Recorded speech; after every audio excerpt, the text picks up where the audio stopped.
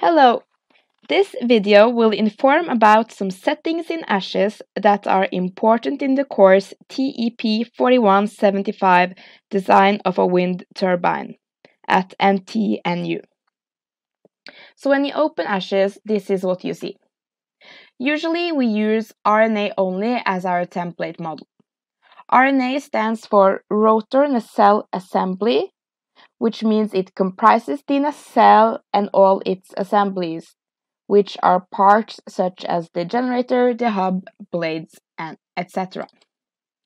We double click on it to open it, and what we then see is this. Here we can use the cursor to drag the turbine around or to zoom in.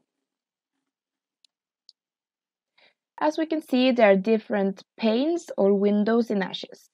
We have the parts pane, parameters pane, and the sensors pane. The sensors pane will later on result in some graphs. First, we can see that the environment is clicked on.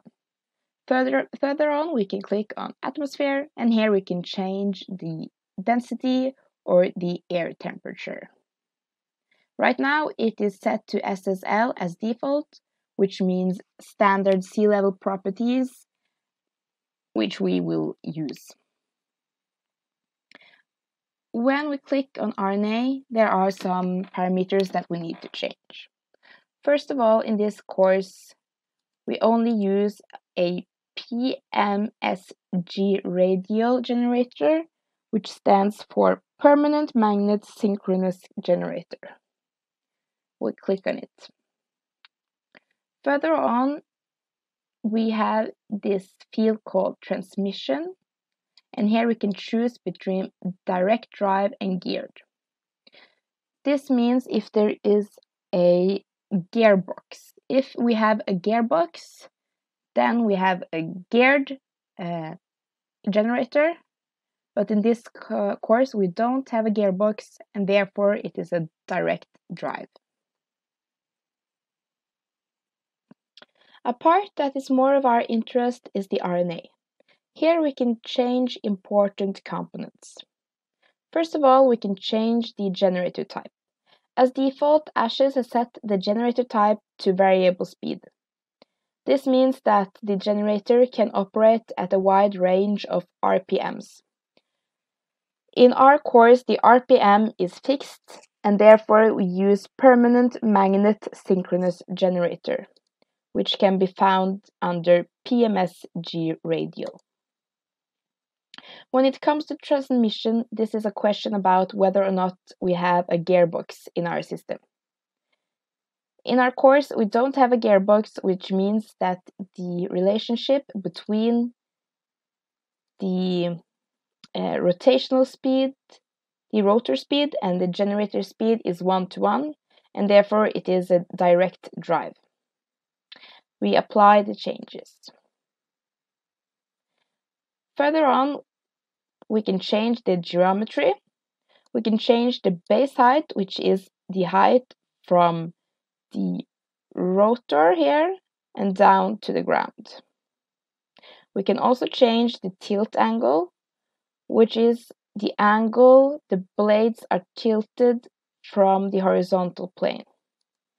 For example, if I change this value to 20 degrees and apply the changes, you see that the blades point more upwards. One can also find this under the user manual on ashes, and here you can see the tilt angle.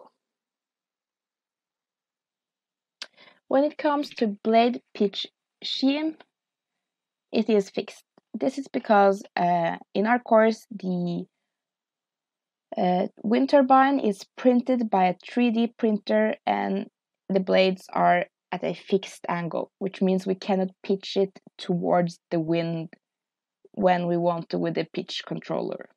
Therefore, again, it is fixed. Further on, we can move down to the rotor. Here we can change the blade type, you can change the number of blades, or Z, which is 2. We apply the change. And then you can also choose a different cone angle. For example, with 10 degrees. Enter. You see how the blade's cone. This can also be found under the usual manual. Here you see that is the angle from the vertical axis.